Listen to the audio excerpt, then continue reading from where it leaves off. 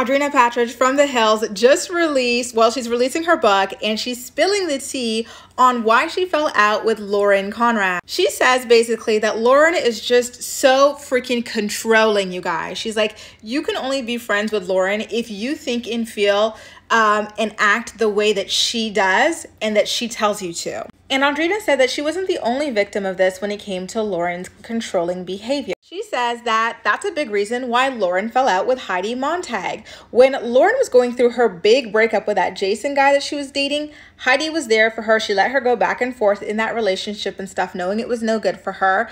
But when Heidi was going through the ups and downs with her now husband, Spencer, Lauren got sick of Heidi not listening to her when she kept telling her to leave Spencer. And so they fell out. And here Heidi is, still married to Spencer 15 years later. Damn, LC, you are cold.